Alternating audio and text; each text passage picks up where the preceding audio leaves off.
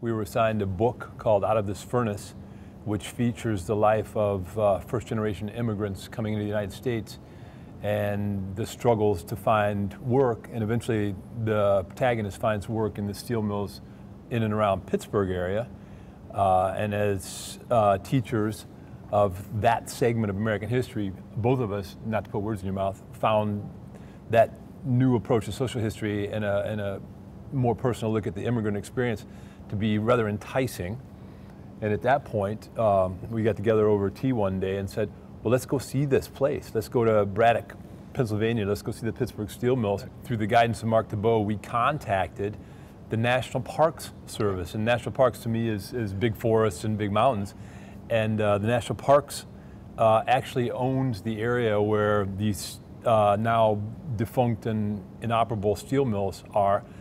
We took a professional day, and the two of us got into a vehicle and we drove from the Cleveland area to the Pittsburgh area. We toured the National Parks area where the famous Homestead strike was headquartered.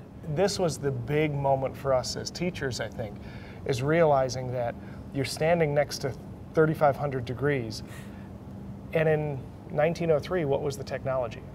Oftentimes it was a wet burlap bag that they wore. Then you begin to realize how people died, why you had so many industrial accidents, why people felt the need to have to unionize, a complete different feeling to the unionization movement.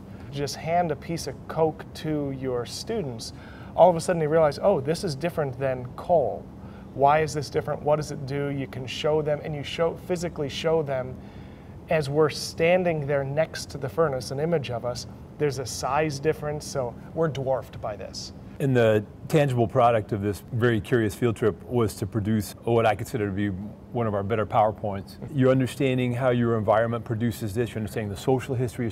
This absolutely embellishes our American Industrial Revolution and our immigrant units that we both teach. And I think the students are better for our very curious field trip that we took. Because we have gained enthusiasm and an appreciation, it can't help but make that evident to our students, and they become more interested and they begin to ask different questions. History is very local, and to try to get the students to understand that they live in history, that every day is history, and even if we go back to 1750 or if we look at the steel mill experience late 19th century, history is local. And I think that's been one of the great benefits of participating in this project.